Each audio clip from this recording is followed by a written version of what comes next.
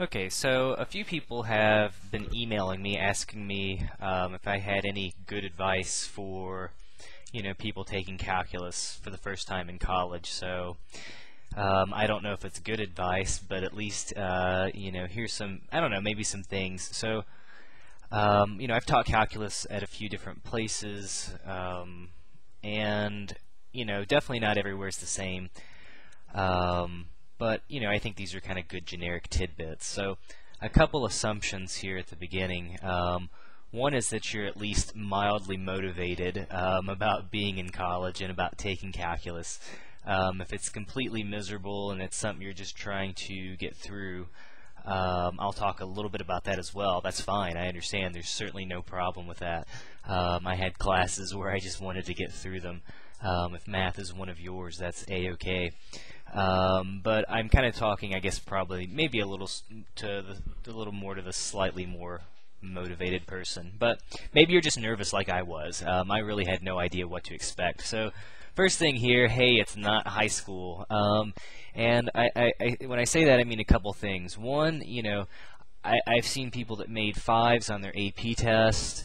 That did really well in high school that go to college and flounder, and I think there's a couple reasons for that.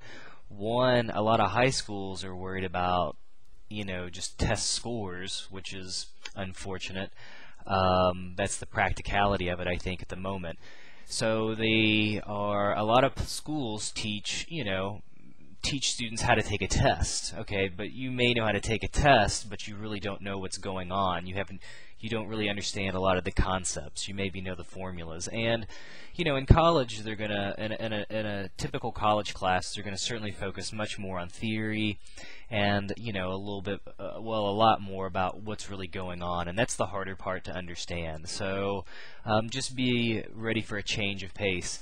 Also, too, when I say it's not high school, if you're a freshman, this may be the first time you're out there on your own. So at least that was my experience. And, nobody's going to make you do the things you need to do. So that's another thing to keep in mind. But more what I mean is, just from a rigor standpoint, it's going to probably be tougher than what you've seen. Again, maybe not, though. The second thing, which is also unfortunate, your instructor may or may not really care about you or teaching the class. This is also, I think this is definitely the exception and not the rule. I think most teachers, I would like to think that most teachers at college are pretty happy about being there and really have, that on their mind. Unfortunately, a lot of the top name, schools, those people get paid to do research, and sometimes teaching, I think, can be a little bit of a necessary evil. So, if you get to a class where you have somebody that's less than enthusiastic, it just may happen. So, one of two things, either bear with it, or, at least what I did was, it's hard to if you're a freshman, but if it's your very first time. But after that, make some buddies and ask around. You can usually figure out, what you need, what your needs are. And two things as well. You may find a professor that's hard, but that may be great for you. If you're going into engineering or maybe thinking about doing grad work, you want a tough professor a lot of times. And those are going to be the people that are going to, I think, be a little more challenging.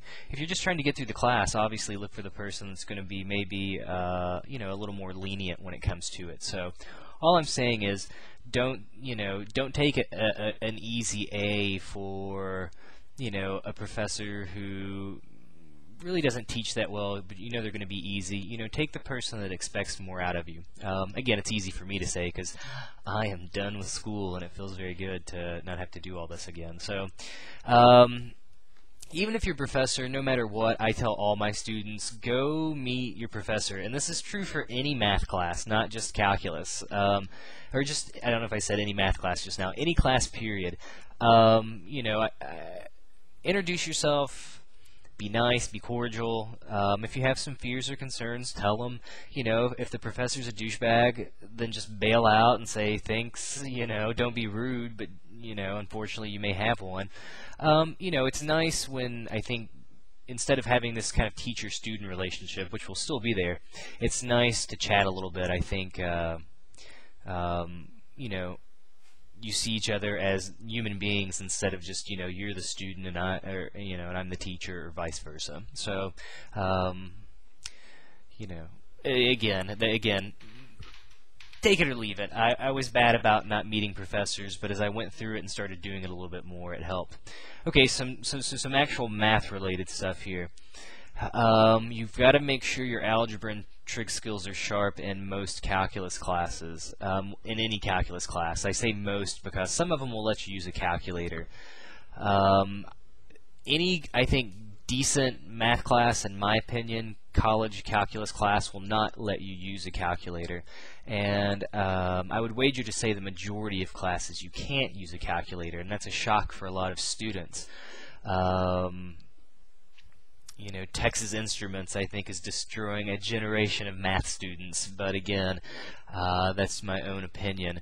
If you're really calculator reliant on graphs and arithmetic, you're going to find, when you're taking a test, you're going to be under the gun and you're going to have to crank through a lot of this stuff on your own, and that can be hard. And this is, I would say, probably 95% of the people I see that fail calculus is simply because their algebra skills aren't up to par. So most classes, they'll do a review at the beginning, or at least they'll give out review problems. I would say absolutely do all of them. It's one of the biggest things you can do. Make sure your basic trig skills are there, trig identities. You should know values on the unit circle. You should be able to figure out sine of pi over 4 without a calculator, or secant of 7 pi over 6. I think, again, whether or not I could have done it is a different matter, but if you can do it, it'll put you in good shape. So, again, I think algebra is the big thing that gets a lot of people. It's just there's so many little things to remember, and that makes it hard. So, the good thing is I've got videos on most of it, so at least you can find it somewhere. Read the book. This is like a revelation for most people, and I'm still not quite sure why. Math is one of the only, it seems like, maybe it's a lot of the sciences. Nobody reads the book, and I'm not sure why. I think people say it's confusing. Yes, it probably is. I've read philosophy books that were immensely confusing, and there were no formulas in those. I mean, again, things are confusing, so it gets harder. By reading the book, you're going to get more familiar with notation. You'll just get more comfortable with the terminology, and that's a big deal. A lot of people, what they're teaching as well is coming straight from the book. A bad teacher will do things straight from the book. Obviously, you've got to talk about, the same topics, but, if they're doing examples out of the book, that's clearly bad. But, read the book, and read the book before you attempt the homework. That's where all the conceptual parts are. It may take, you're not going to read it as though you were reading People magazine. It's going to take you a little bit longer than that. So, but the good thing, most sections that I think in a math textbook are 5, 6, 7, 8 pages. But budget a half hour, 45 minutes to trying to read through it and really understanding the examples. My other bit of advice, when I started kind of actually getting interested in math, which was still not when I was taking calculus, I was kind of slogging through it as well, to be honest. When I did get more interested in it, when I started making really great grades, it's when I started reading the book regularly. The other thing I would do that was a tremendous help to me was actually reading the book ahead of time. So, hey, if we're covering, tomorrow's section is the product rule, I would go in there having amazingly, wow, already read the product rule. It made the lecture much more enlightening. I didn't get lost after the first 5 minutes. It took quite a bit of willpower to make myself do that, but I think I reaped, it took a little investment in time early on, but I got it back at the end for sure, because the problems were much easier, and hey, I actually understood what was going on. So again, little tidbits. Again, another thing, if you read ahead and get stuck, hey, I've probably got a video on whatever it is, feel free to take a look at it, see some of the mechanics, and again, I think it'll just make the lecture make a little more sense. You've got to do homework problems, end of story. I mean, there's no way, you can watch people do problems, they'll make perfect sense, and you say, yeah, I understand that, and that's perfectly true. I can, I can follow a good argument, but if somebody says, reconstruct it, that's much harder to do on your own. So, you just have to do homework problems regularly.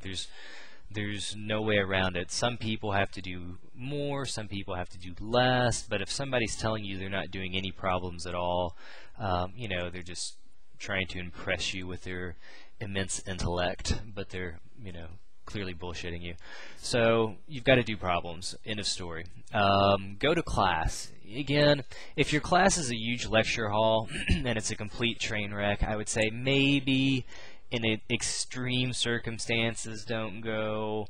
But you're always going to get something out of the lecture, even if it's quote-unquote bad.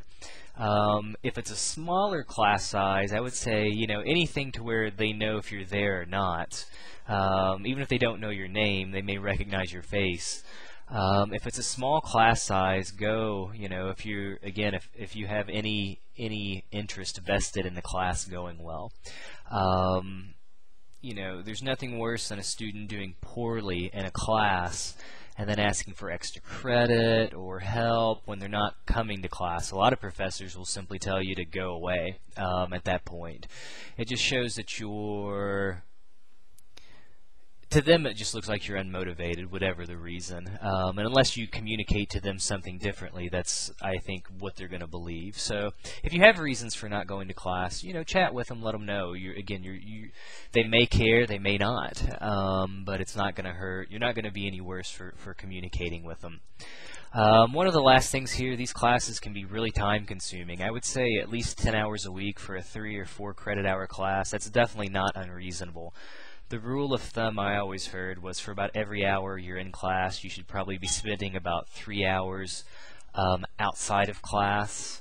I would say that's certainly reasonable for harder classes.